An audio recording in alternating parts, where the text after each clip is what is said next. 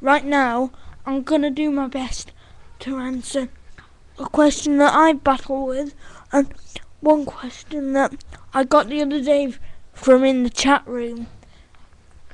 How should I go about hosting a free website?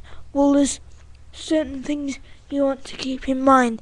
You can't use a domain when you're going for a free website. You have to use a subdomain, which means you have your website dot someone else's website.com or .net or .co.uk.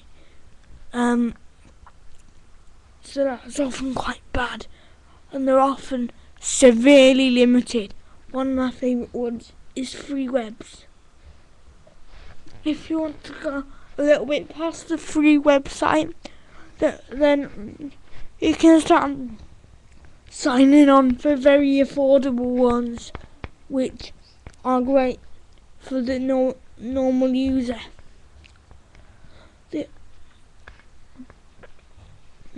The other thing you want to consider is what price range you want to go with if you are hosting a website. And the final thing I've got for you to consider is file hosting. If you're going to be hosting a lot of media files, a lot of pictures, then you might want to purchase separate file hosting, or choose something that's got a lot of disk space incorporated with it. Otherwise you will not be able to host many files or many web pages. So that's my recommendations for the people in the chat room. I use a free web hosting source called Freewebs. They're great, it's free, and it's extremely flexible. It's one of the most flexible ones I've come across.